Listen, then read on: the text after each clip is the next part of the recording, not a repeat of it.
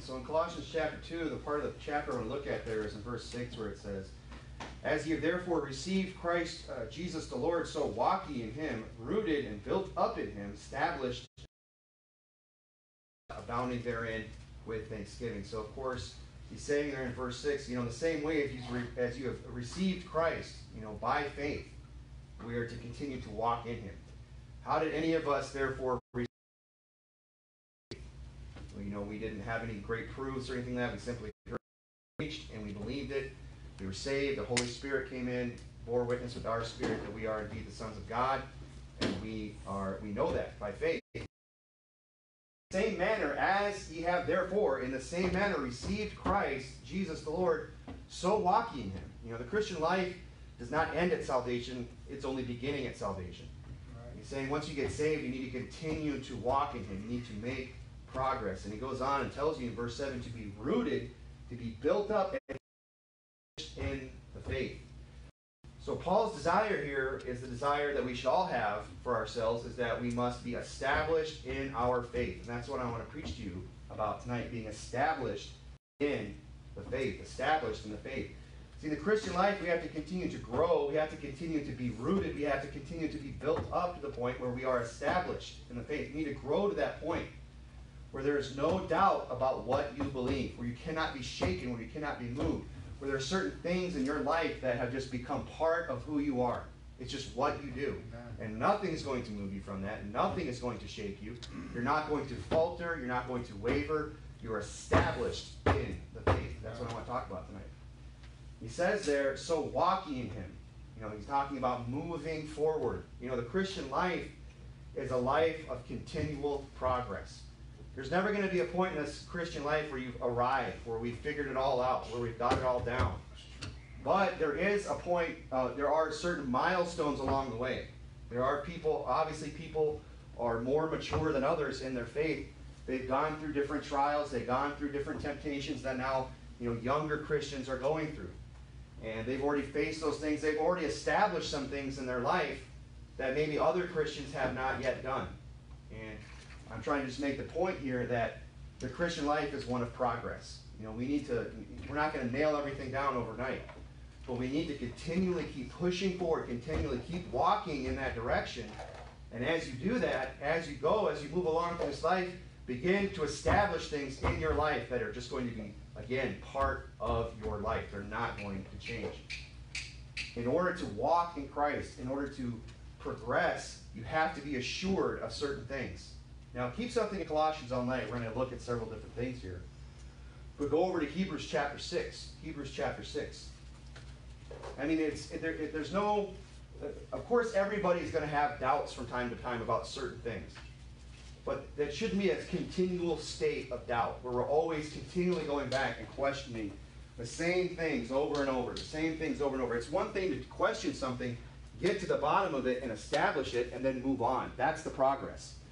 If we keep moving back and trying to refigure something out about in the faith, we keep revisiting things that we should have just gotten to the bottom of and moved on. Those things, there are certain things that we need to be established in the faith about. Look here in Hebrews chapter 6, verse 11. He said, therefore, leaving the principles of the doctrine of Christ, saying, leaving it not in the sense of let's forsake it, let's cast it off. He's saying, but moving beyond that, going past this, leaving it, not laying again at the foundation of repentance from dead works. He said, therefore, leaving the principles of the doctrine of Christ, let us go on unto perfection. Now, when he says perfection in the Bible, he's not saying, like a sinless perfection, but he's saying completeness, being entire, being wanting nothing, being complete, being perfect, whole. He's saying, look, let's go on to that. Let's move towards that mark where we continue to develop and grow and we become more and more complete Christians. And the way to do that is to what? Leaving certain principles in the sense of growing beyond them, not forsaking them, just making them a part of who we are, and they just come with us. We don't have to keep coming back to this and going, oh, is this really what I believe? Well, let me see if I can move on. Oh, I'm still not sure about this. Let me visit this again. We need to pick it up and say, this is what I believe. I'm assured of this. I'm established in this, and it's part of who I am now. Now I can move on to the next thing. That's what he's talking about here. going on unto perfection, not laying again the foundation. Going back and tearing the foundation up again. Let's try this foundation one more time. It's already been laid. It's already there. Let's be established and move on. The foundation of repentance from dead works and of faith toward God. You see, in order to become perfect, in order to become complete and entire, wanting nothing, we cannot be relaying the same foundations repeatedly over and over and over again. I mean, we think about that in the terms, like as an example, you think about it in the terms of building a house. You know, you hire a contractor to build you, your custom home. And if every week, you show up the first week, hey, what'd you get done? Well, we got the foundation laid. We're ready to go. Great. Come back next week. What'd you get done? Well, we laid that foundation again. Oh, was there a problem? No, we weren't sure about it, so we laid it again. Okay. Well, we're going to get it taken care of. Come back the third week. What'd you do? I don't see any. Where's the structures? Where's the walls? Where's the roof? Why, you got this thing roughed in yet? Well, we had to lay that foundation again. I mean, you're going to fire that guy. You're going to be homeless. You're going to be waiting forever for that house to be complete. You're saying, hey, I've got pictures to hang. I've got furniture to move in. I've got a family to raise in that thing. Can you get that foundation laid so we can get the house built? That's the way it is in the Christian life. Once we lay that foundation, let's move on to the next thing. Let's start working on the next thing and getting established in that in our faith. Not laying again some of these same foundations just over and over and over again. And specifically in Hebrews 6, he's dealing with the subject of salvation. And that's one that some people have to keep revisiting sometimes. And that's perfectly natural to have to go back and revisit, am I saved? Well, have doubts. People go through that. But we should not be in this continual cycle of I'm saved, am I saved, I'm not saved, I'm saved, I'm not, maybe I, just always questioning, being assured one day, not assured the next. And if you would, go over to Psalms 119. But salvation is one of them. Having doubts about your salvation, that's something we should grow past. And the Bible says in Romans chapter 8 that the Spirit itself beareth witness with our spirit that we are the children of God. And now, so here's what I want to just make this point, before we move on to the next one, is this. We don't need other people to confirm our salvation to us. If you're saved, you don't need to come and have other people tell you whether or not you're saved. You know whether or not you're saved. You don't need to go and have some guy sit you down and examine your life and explain your plight and say, well, I think you are or you aren't. Look, if you're saved, you have the Spirit bearing witness with your spirit that you are saved. And I deal with this a lot. We get emails, people ask, phone calls, people even in church come up and they express this. And again, it's perfectly natural to doubt it. I'm not trying to put anybody down. I've doubted it. I'm sure every Christian that's ever lived has doubted themselves. John the Baptist doubted. I mean, the greatest man that was ever born among women doubted. Now, we cut him some slack because of the fact that he was about to have his head cut off in prison. I don't know what we do. It causes us to doubt what great trial we're going through, that we're so perplexed by our circumstances that we can't figure out whether or not we're saved. But when people come and they express this, I just say, well, what does it take to get saved? Well, I believe. Just got to believe. It's all by faith. And you're kind of like, yeah. And they're like, well, I just don't know. I'm not sure. It's like, well, you know the answer. If you're really not sure, then you know what to do. I remember I went through a season with this. And I went to my pastor that time and I said, hey, I'm kind of wondering. He said, well, he's just like, well, you know what to do, right? I said, yeah. He's like, well, then go do it. If you're really having those serious doubts, go get saved. I was like, and you know what I determined? I'm already saved. I said, well, I already know I'm saved. And he's like, well, there you go. Got, problem solved. But again, that was something that I went through. If I went to my pastor tomorrow and did that, he might be like, well, what? Excuse me?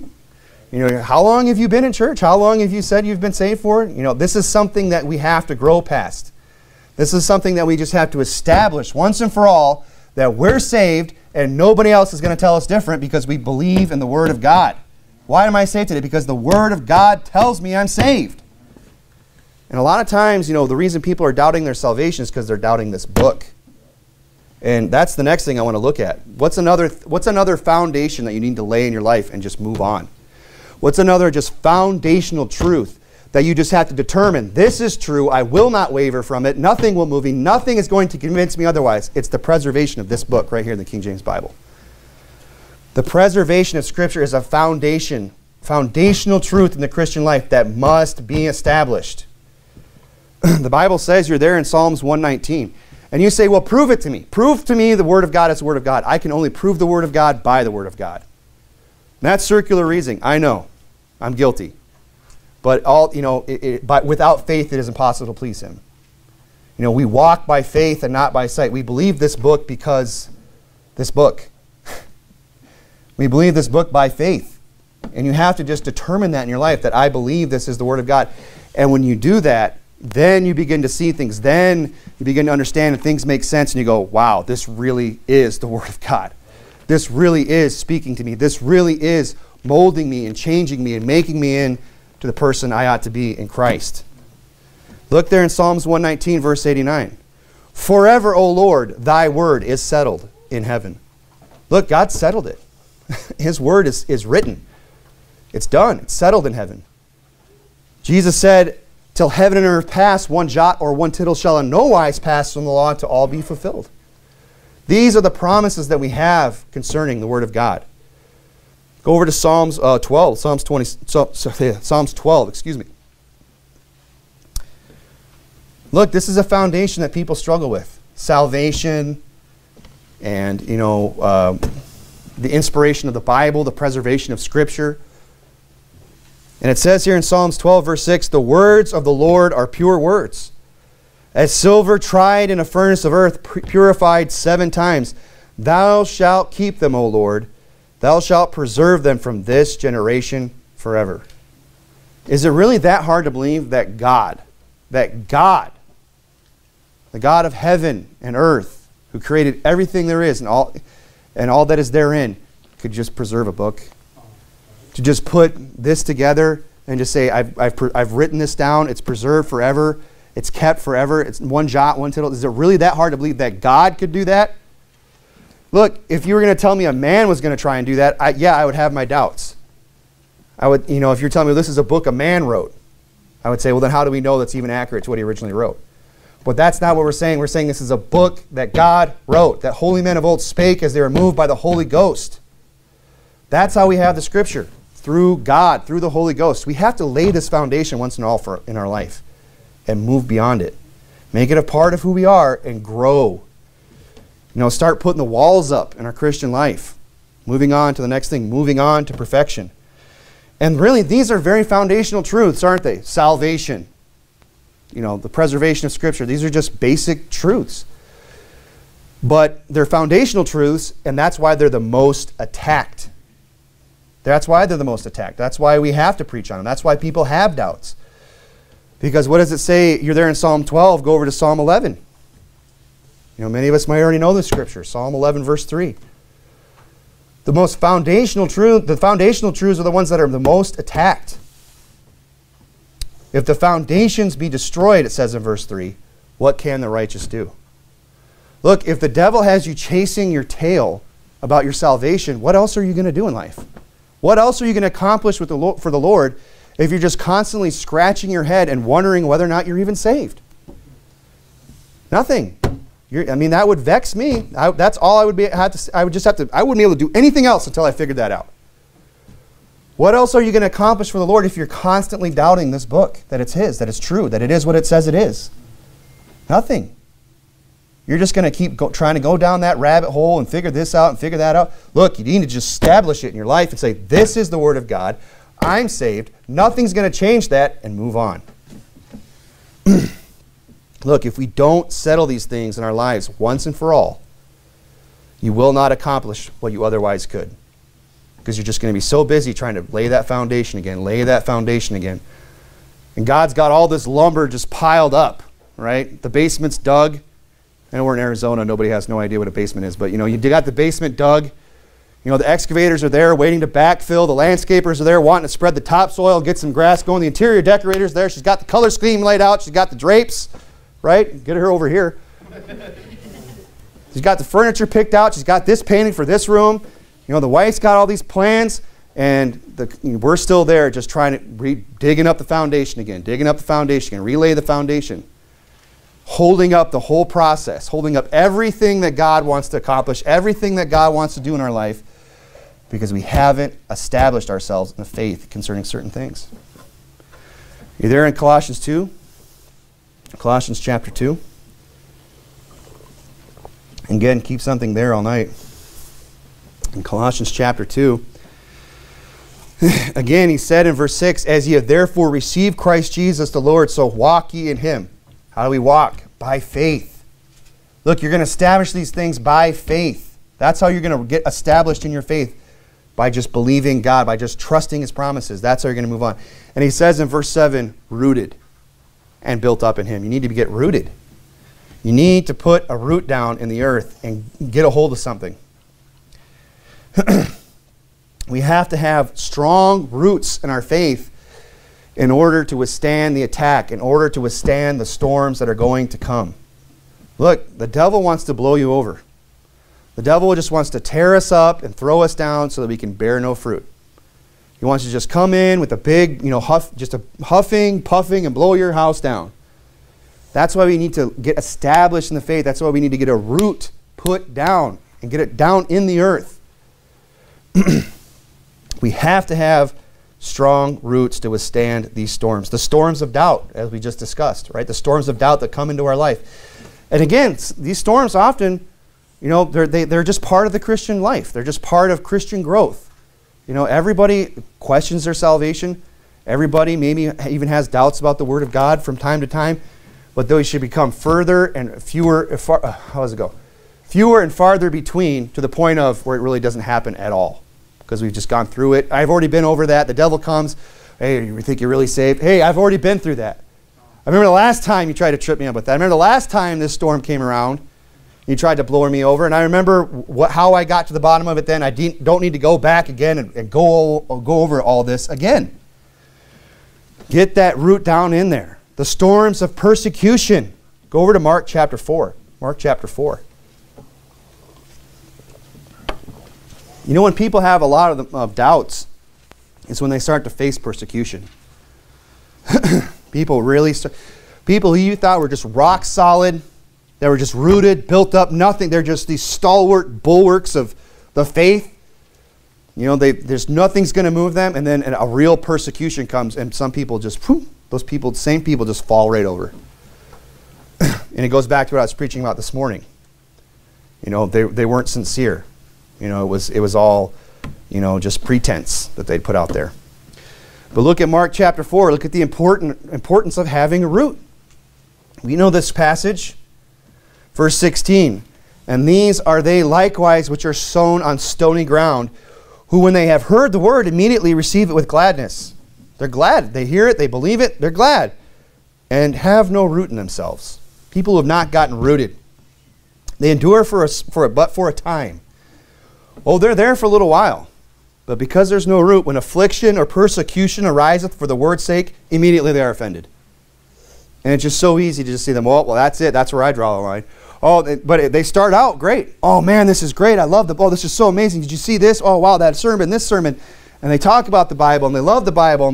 But then a persecution comes, and it's like, oh, well, never mind. I'll just go back to what I was doing before. And they're out of there. Why? Because they have no root, because they've not been established in the faith. And I want to draw attention to a few words in this passage here in Mark 4, where it says in verse 17, the problem with them is they have no root in themselves.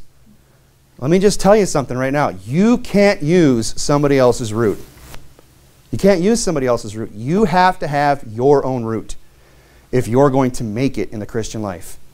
It has to become your faith. It has to become your root. The kids, got to tell you, I know I mentioned this the other night, but your parents can only get you so far. They can clear the rocks out. They can dig the hole. They can they can fertilize it. Some of the kids are thinking, oh, they fertilize it. Hey, fertilizer's good, okay? They can do all that, but look, you're the one who's got to get that root down in there. Eventually, you're the one that has to grow that root for yourself. The preacher's only going to get you so far. The preaching of the Word of God, I can only get you so far in your Christian life. I can't make anybody do anything. Eventually, you're going to have to decide for yourself, am I going to stick with this? Is this who I am? Is this what I believe? Is this what I'm going to do for the rest of my life? Is this what's going to make up the fiber of my being? Or am I going to be moved? Or when that storm comes, am I going to topple? When the persecution comes, am I going to flee? Or am I just going to live in a perpetual state of doubt about things? You have to decide that. You have to get the root in yourself.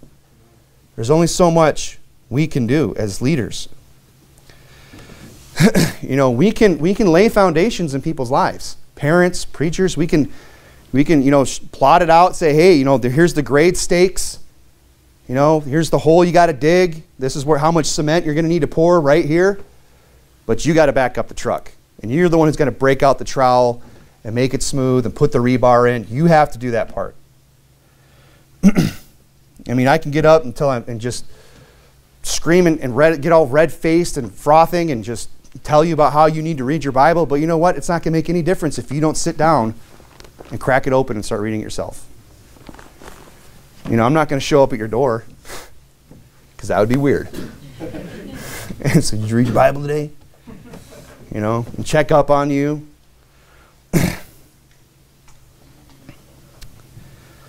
Go over to 1 Corinthians chapter 2. 1 Corinthians chapter 2. That's what Paul told Timothy. He said, look, evil men and seducers shall wax worse and worse, deceiving and being deceiving. And being deceived. He said, look, Timothy, it's going to get worse. And that's what I'm telling you tonight. Hey, look, the doubts are going to come. The persecution's going to come. The devil's going to try and sift you as wheat at some point.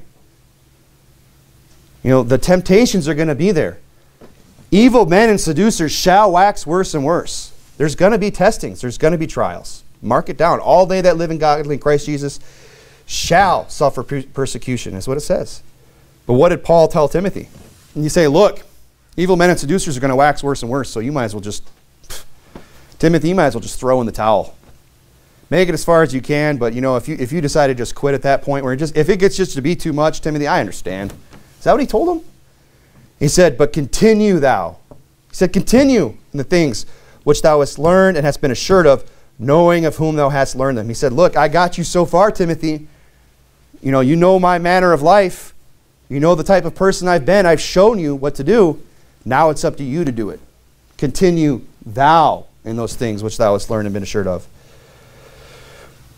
Paul taught Timothy many things, and he was a great example to him. But it was up to Timothy to continue on.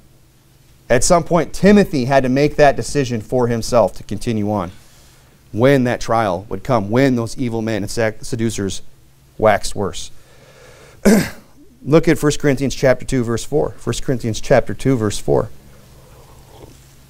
He said in 1 Corinthians 2:4, and my speech and my preaching was not with enticing words of men's wisdom, but in demonstration of the Spirit and of power, that your faith should not stand in the wisdom of men, but in the power of God. You need to get established in the faith. And you have to ask yourself, where is your faith standing? Is it standing in the power of a man? Is it standing in a movement? Or is it standing in the power of God? You got to determine where that foundation's laid in your life. And look, you need to lay it in the power of God. And again, just going back to this thought you have to get the root yourself. You have to lay this foundation for yourself. This has to become you if you want it. The goal of every preacher from Timothy, Paul to Timothy and Paul to these Corinthians here, the goal of every preacher is to establish you in the Lord and not himself. Any preacher worth his salt, he wants to establish people in the Lord, in the power of God and not in the power of man. That's why Paul said, look, I didn't use enticing words of man's wisdom. I didn't want you to be impressed with me and who I am. I wanted you to stand in the power of the God, the power of the Lord. And that's the goal of every preacher. Because let me just break it to you right now. Every man will fail you in some way. I don't care who it is. Every man will fail you in some way. And if your confidence is in a man, Prepare to be disappointed. You know, and I've learned this, you know, because I wasn't always a member of Faithful Word. I went to another church. You know, and I'm careful because I respect my old pastor, but the man made some mistakes and some big ones. You know, and I don't feel that I'm doing him any dishonor because, you know, he shouldn't have made the mistakes that he did to even mention this in the pulpit. But let me tell you something. The guy failed big time. Okay? Why do you bring that up? Because if my faith had stood in him, I'd have wavered. If my faith was in the man and not the power of God, I would have said, well, so much for that. This is just a big show. This guy's a phony. He's a hypocrite. You know?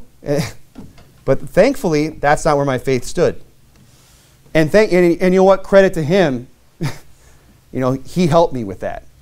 Kind of prepared me in a way to understand that, look, your faith cannot stand in a man. It has to be established in the power of God if you're going to make it for the long run. Because man will disappoint you. Every single one of them. Stick around, I'll prove it. Probably already have. We'll see what color these drapes turn out. You know, when I finally get them up next church, oh, people are going to walk. You know. Anyway. Go back to Colossians chapter 2. Colossians chapter 2, he said in Colossians 6, as ye therefore as received Christ Jesus the Lord, so walk in him. Walk by faith, rooted and built up. We want to build things up in our life. You know, people, I don't know too many people that get into the Christian life and think, well, you know, I don't mind. I would really like to live just a mediocre Christian life. I would like to accomplish as little as I can for the Lord. That sounds good to me. No one builds that house and says, let's just lay the foundation and just stop there. This looks nice. You know, let's just bring everything in. We don't need walls. We don't need a roof. We don't need rooms. We don't need plumbing. We've got this foundation. That's good enough. I'll just stretch out here on this, 16-inch wide piece of concrete and this is my bed now. No one lives their life like that. They want to do what? They want to build up. They want to add to the structure. They want it to look nice. And that's what he's saying here. Look, be rooted and be built up in him. But here's the thing. In order to be built up, you have to be rooted. You can't just skip the foundation when you're building a house. You can't say, concrete's expensive. That's time consuming.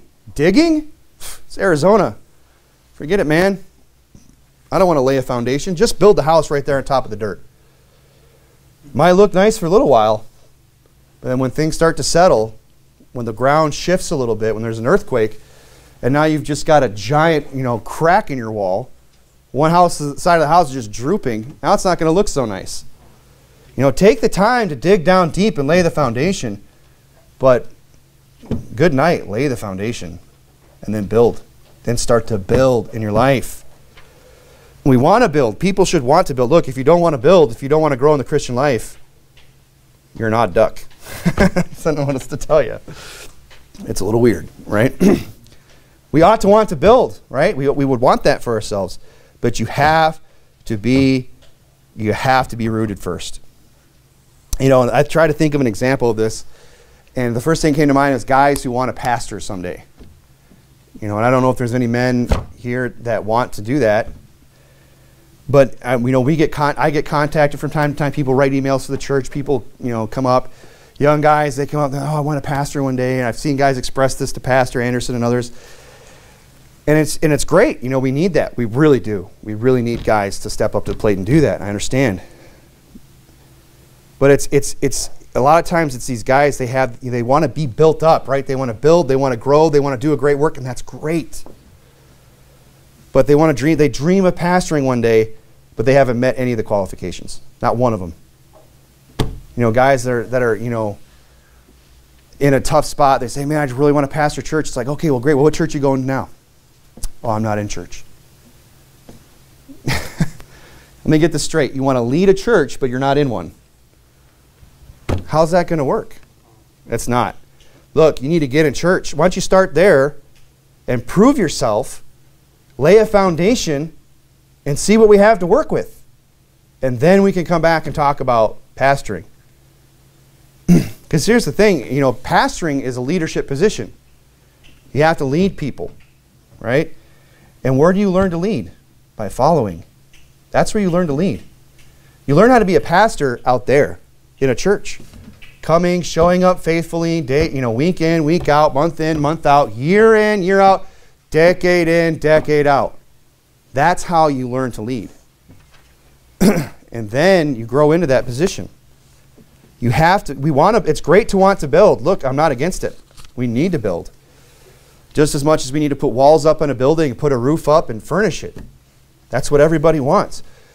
But you have to build being what? Rooted. Rooted and built up in him. Rooted first, then the building, one before the other. Don't put the cart before the horse. He says there in Colossians 2, if you would, again in verse 7, he's saying, look, be rooted and built up in him and established in the faith as ye have been taught. How are we going to get rooted tonight? How are we going to get established in the faith? By being taught, by being instructed.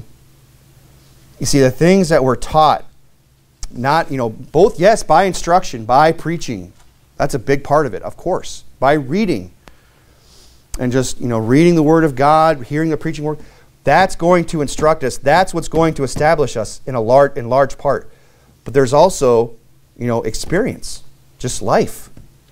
Life is a great, the phrase is life is the greatest, or experience is the greatest teacher. That's not true. The Holy Spirit is.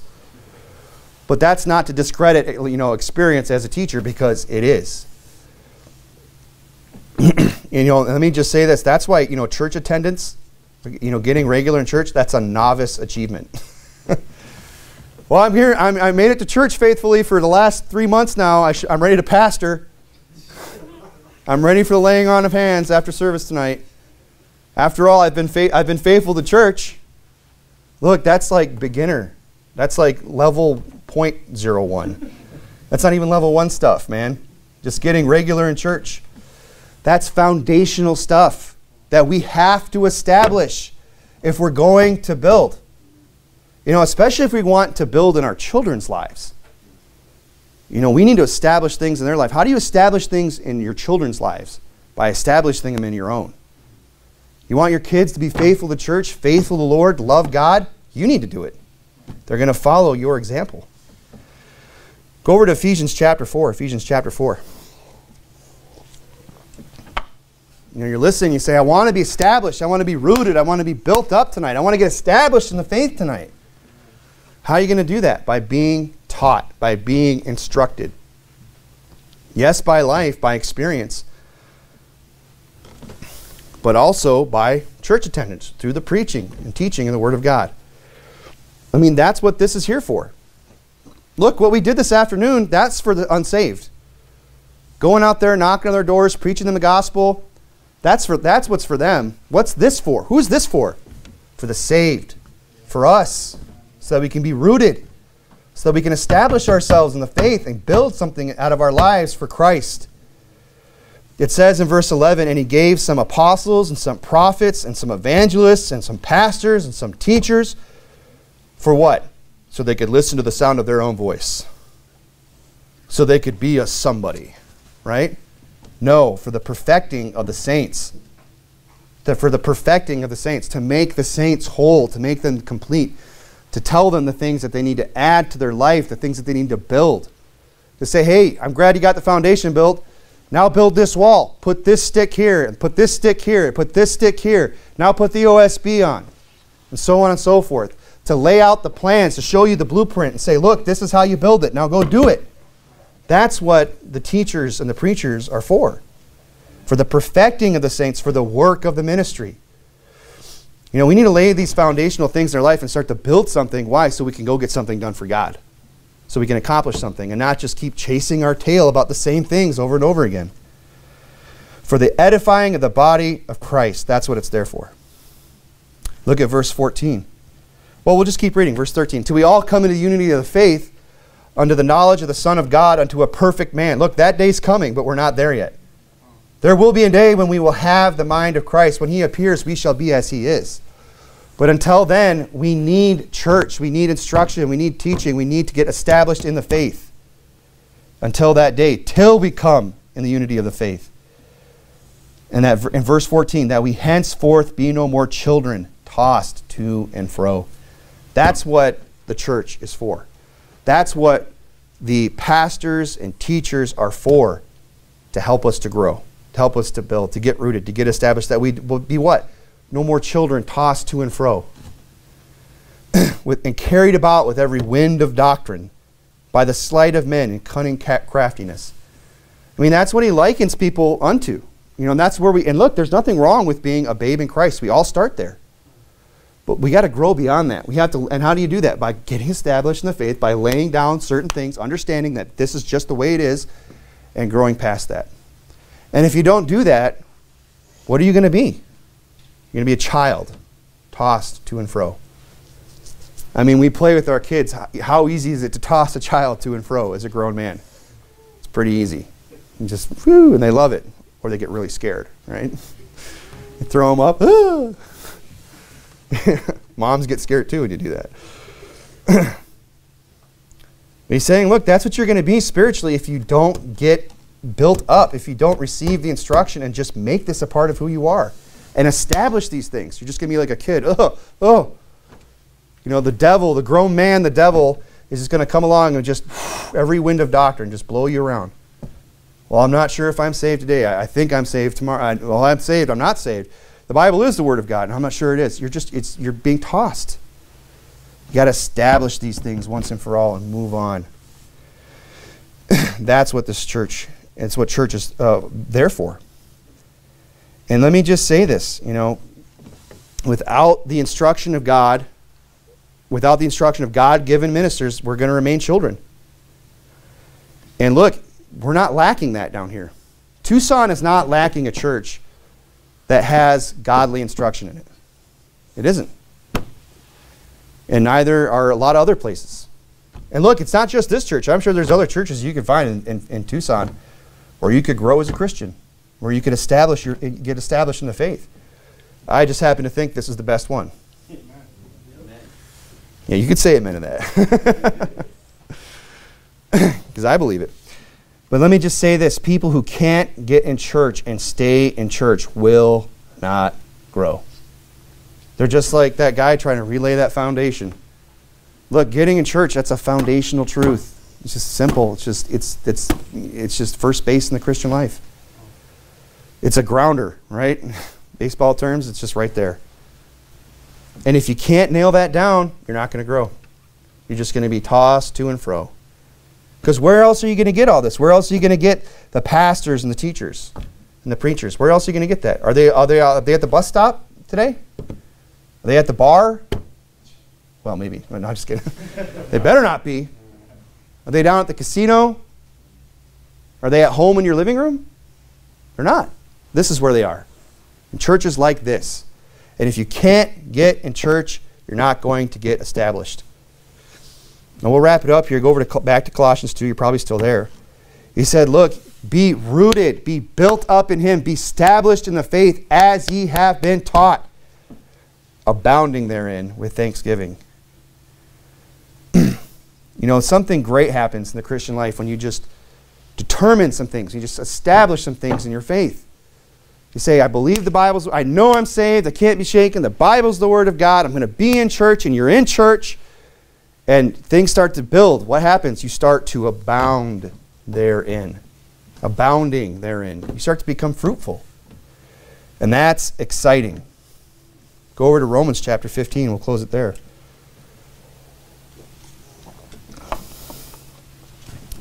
You abound therein with thanksgiving. I mean, think about it. When you finally determine that this is the Word of God, you establish this in your faith. And then you start to read it, knowing that, believing that.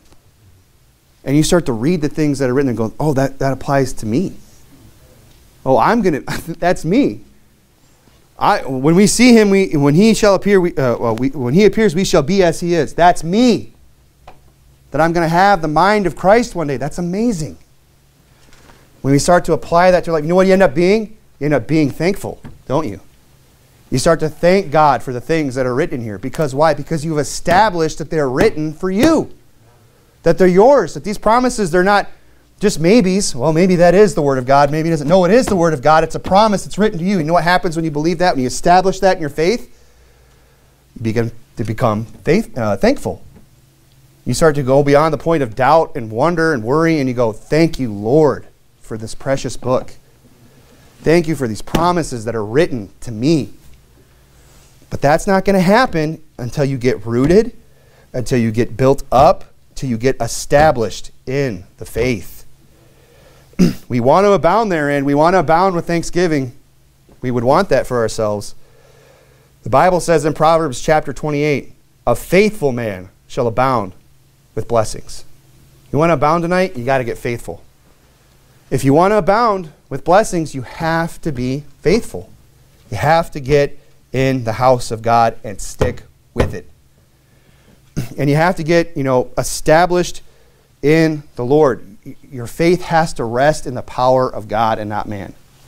That's who you have to be faithful to. That's what's going to make you thankful. That's what's going to give you joy in the Christian life, when you establish these things in the Christian life. Look, there's nothing joyful about being tossed to and fro. Now, we know kids love it.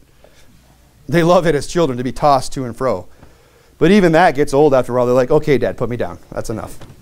I'm pretty sure I have a slight concussion, There's nothing fun about whiplash, right? Or arms coming out of socket.